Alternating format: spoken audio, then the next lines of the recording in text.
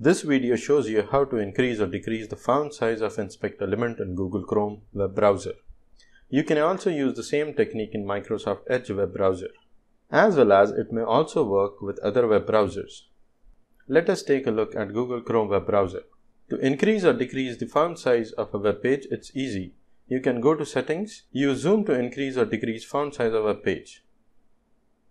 Now let us open Inspect element by right-clicking on a web page. On the right side, you can see the Inspect element. But in the settings, if you zoom in and out, it will not change the font size of the Inspect element. So here's the technique. Just click right away on the Inspect area and press Ctrl+ in Windows. This will increase the font size of the Inspect elements. And the same way, press Ctrl- to decrease the font size of Inspect elements.